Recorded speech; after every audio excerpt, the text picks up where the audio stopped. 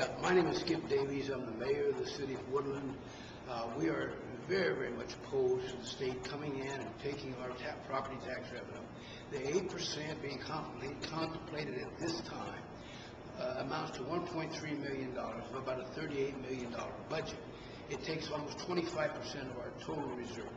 We do not have the ability to go borrow against that since the state has no credibility with our lenders.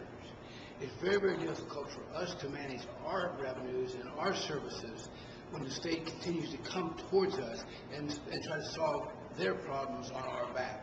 We are contemplating cutting police officers, fire officers, planning department individuals, street people.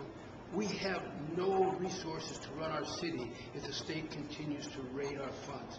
We would ask that the state do their own business, take care of their own resources, stand up to the special interest groups that constantly bang on their door and say, not me, not me.